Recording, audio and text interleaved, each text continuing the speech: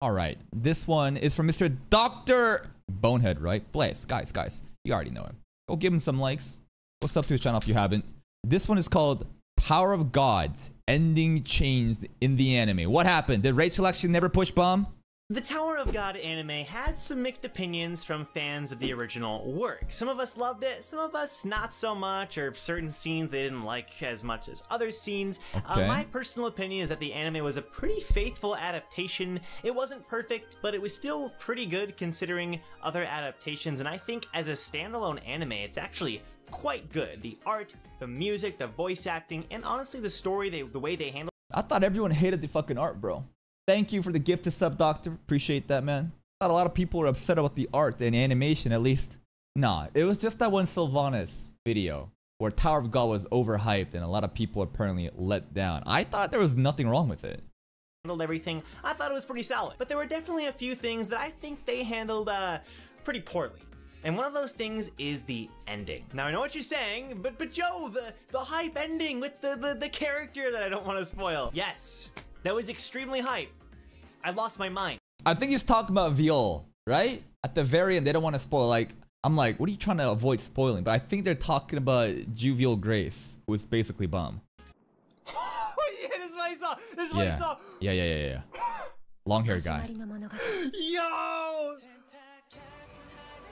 That is so hype! Never gonna let you, never let you go, never let you go. I got the bam right.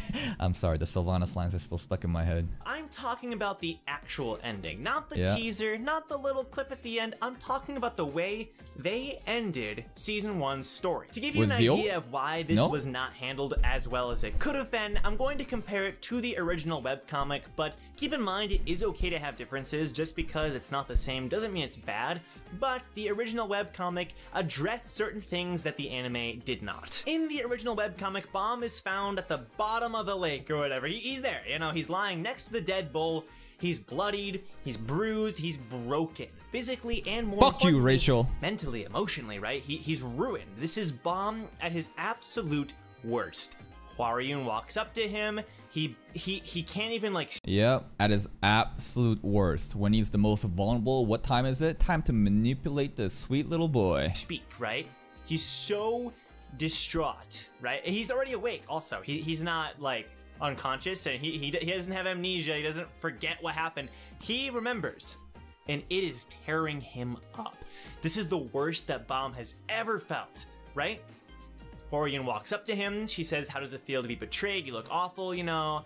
And eventually, Bomb starts breaking down. He says, why did this happen? He starts screaming and yelling out why. He wants to find out why Rachel betrayed. Yeah, and then Hwaryun says, if you want to know, just climb to the top of the tower. Peak manipulation. Him, right?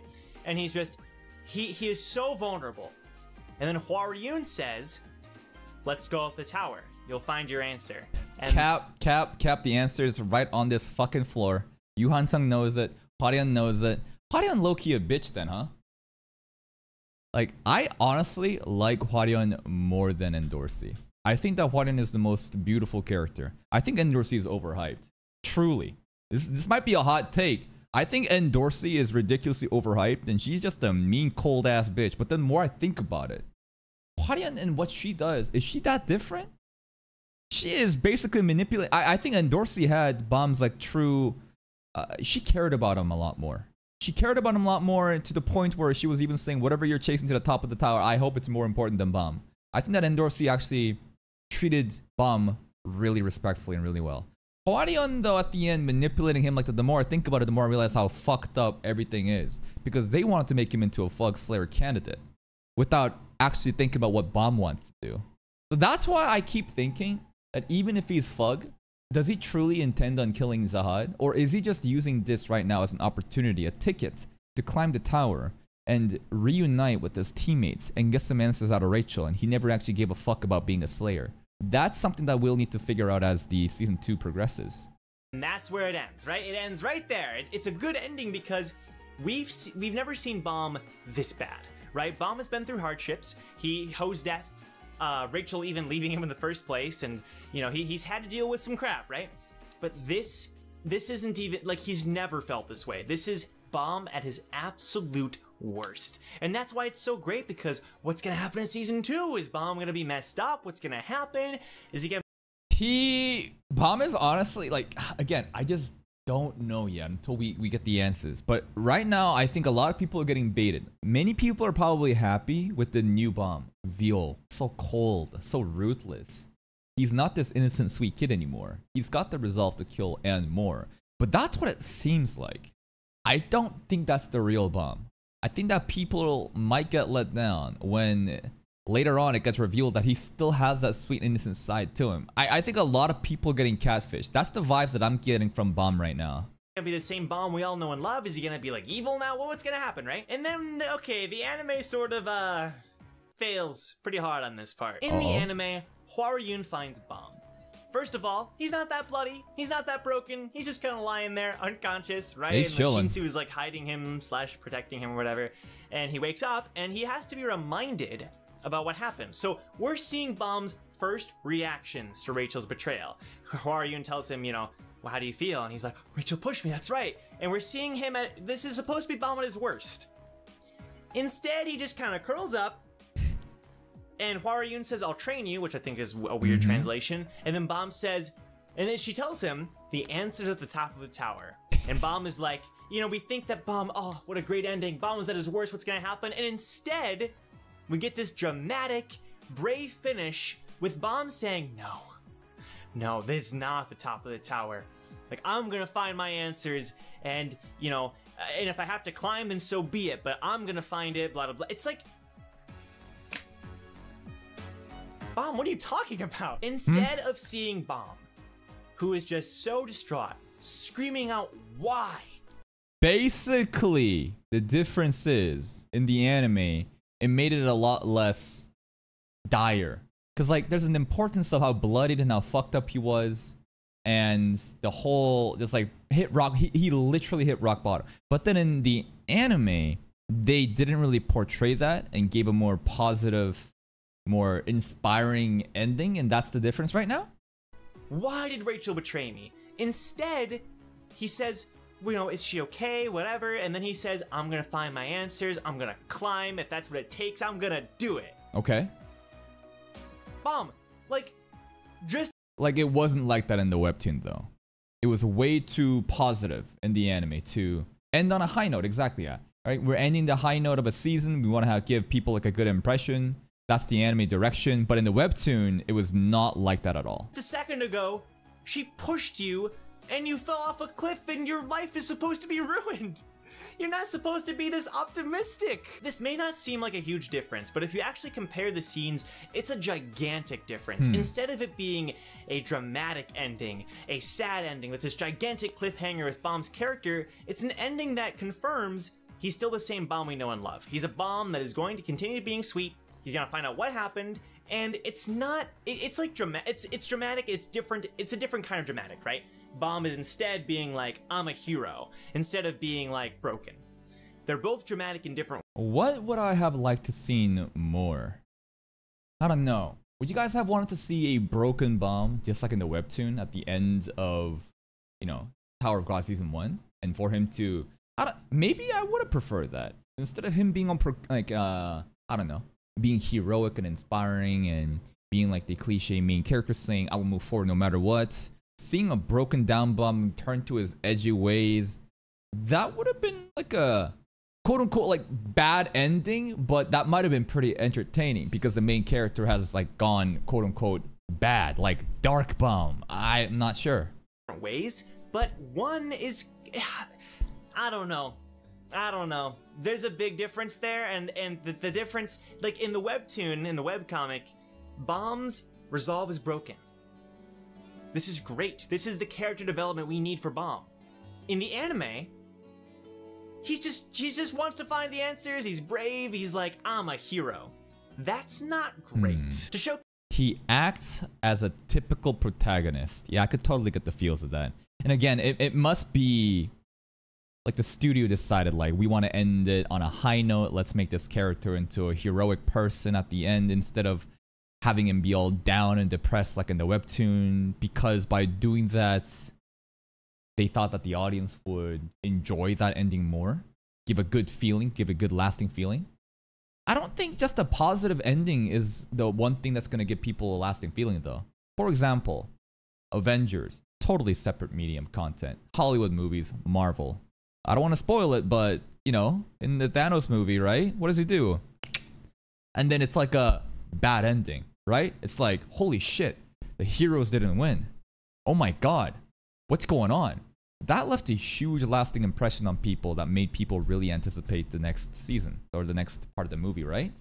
I think that if the Tower God anime ended on a similar quote-unquote bad ending with Bum and having him broken and angry and lash out, that might have honestly been a better ending rather than ending on a high note. Maybe the anime studio took the easy way out because they thought that let's not take a risk. Let's just like, everybody loves a good time. Everybody loves an uplifting ending. Let's just make Bomb like this rather than give a dark, depressing ending. But the more I think about it, the dark, depressing ending might have been more compelling. That's not great. To showcase what I mean, I'm going to compare the scene from the anime with the scene from the original webcomic. I'm going to show our dub. We just finished season 1. I'm going to show how we decided to go about it versus how the anime went about this. Oh shit, it's Bonehead's team's dub. Let's go. This scene. How does it feel to be betrayed? TOG abridged. I don't know. I don't know what this feeling inside of my heart is. I don't know. They actually giving a fuck about the voice acting, man. Like, you can feel the emotion. I should know why. Why? Rachel betrayed me! Damn!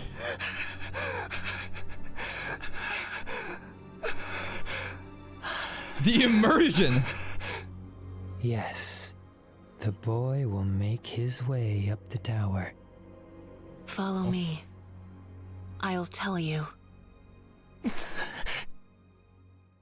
Let's go up the tower. As promised, what he wants What we all want. is waiting up there. Is up there. At the top of the tower. That was pretty good. Like, usually I cringe at English voice acting for anime, mostly because the voice actors just read off of a script and there's like no fucking emotion put in. And when I hear the Japanese counterpart, it's just like night and day. It sounds like the Japanese voice actor just gives a fuck, while the English voice acting is just so mismatched. But honestly, the voice acting from Dr. Bonehead's team, I could feel the emotion. That was pretty good.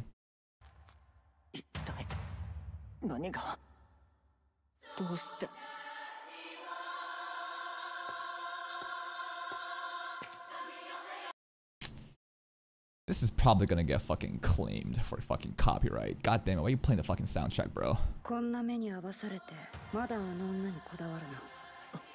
Motherfucker, I'm trying to make $1 right now. Come on, man. Yeah, she did. Everybody knows exactly how this ended, right?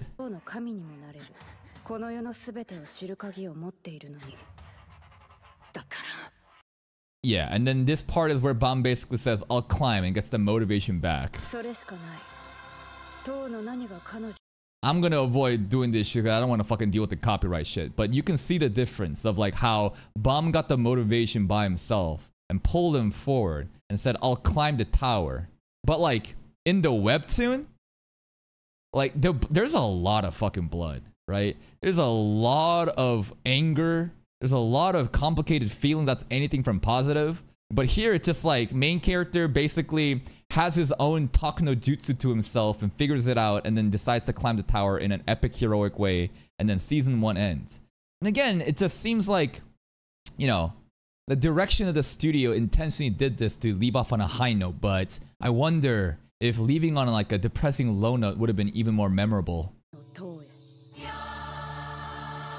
Comic, it's like this gigantic cliffhanger. Bam is broken. He doesn't know what to think. Can he trust Hua Ryun? What's going on? In the anime, he just gets up, he looks up, he's like, I'ma climb. I get it. it's not a great ending. The thing is, if you're an anime, but like, as an anime only, me not even knowing that, the ending was great in itself. You know? Like, for sure, now that I know from the webtoon, I might even want the webtoon ending. But the fact that the anime like still delivered on a good enough ending that people kind of like were hyped about, despite them just, you know, being only anime only had no idea the webtoon, I guess they got away with it. But yeah, I'm starting to think that I want the webtoon ending. Only, you might think this is fine. And like, it's not the worst thing. I feel like there are some worse changes, especially with the Endorsi and Bomb relationship. You can check out that video by clicking the card. But the main thing is that it doesn't set up properly for season 2. You know, there is no character development for Bomb. The cliffhanger is a lot less poignant. Is that? Man, if season... Oh shit, sorry. I just realized I was not fucking playing the video at all. Sorry. My bad. But what Dr. Bonehead just said there, you know what he said about not setting up Bomb properly for season 2? The more I think about it, because Bomb has such an uplifting attitude by the end of season 1, the whole veal dark persona, it kind of conflicts. In fact, because that happened, I'm willing to even think that, yeah, the real Bomb, this is not veal. He's fucking catfishing right now. But if it ended on that dark tone like in the webtoon, and then you show me veal, then I'd be like, whoa, yo, he actually fucking changed. Yo, like, this kid's different now. I don't even know where that innocent kid is anymore. It also doesn't help the fact that there were some scenes where Bomb is thinking about Rachel, and that's one of the big things that I keep referring back to whenever I say, like, I don't think veal is as dark and mysterious as you guys actually think. I think it's just them simply hiding the bangs and making it seem like he's a cold, ruthless person. But I think it's still there because he was still thinking about Rachel like that. The anime, I don't think wants you to... I don't think the anime is trying to make us guess. I don't think the anime is trying to even be discreet. They're trying to be a little bit. They're not giving us immediately, but they're leaving us enough clues to make us think that, holy shit, I think the kid is not as, you know, edgy as you think. That's how you say it. It's just a difference and a change for the worst, at least in my opinion. And like, other than that, the ending was fine. You know, you could talk about the Leiroro and Quant scene. I feel like the anime handled that fine. That was something about getting fired, but actually never happened, and they went on a different mission. Yeah, I remember that. Fine, not great. You know, it kind of goes against Quant's character a little bit, but overall it's fine. I feel like this is the main reason why the ending didn't sit well for a lot of webcomic readers. Now again, not the worst thing. I enjoyed it when I first watched it, but the more I thought about it and the more I heard other people talking about the ending, the more I realized it wasn't really true to the source material. And for sure, and I think a lot of like webtoon readers are probably upset about it. I don't think any anime onlys are upset about it, but as an anime only listening to what I missed out on, now I'm thinking like, yeah, it would have been better for veal's character if we just, you know, ended with Dark Bomb. Again, it's fine to adapt things and change things, but when it actually affects your characters and your story, that's when change isn't good. But anyway, that's my thoughts on the ending. What do you guys think? Is the ending fine? Are these changes okay? What are some other changes from the original you didn't like? Because I want to talk more about it, critique the anime. I think it's a lot of fun. So let me know what you think in the comments down below. Speaking of... I think that, like, again, the ending as an anime only, it is fine. But it could be way better. And I agree with the ending kind of ruining veal's character setup. Of our webcomic dub, we're actually going to be continuing with season 2 very soon. So if you're an anime only, you might want to check out our dub. Guys, y'all know what to do. Go, if you like Power of God content, go to Mr. Bonehead's channel. Go like his video and sub to his channel if you haven't. That was a pretty brief breakdown of the things that I didn't even know what happens. And does this ruin the show? No, it does. I think that it's honestly, I don't know if trivial is the right word. It is a significant change. It's just that it never seemed to really make the ending worse until I just realized veal and how good that setup would be. Even more confusing on whether or not the innocence is there if you had Bomb be all dark and broken at the end of season 1. But I guess the studio, you know, decided to do their own thing for the sake of taking a safe route and an uplifting high tone ending rather than a dark depressing one. But that's it from me.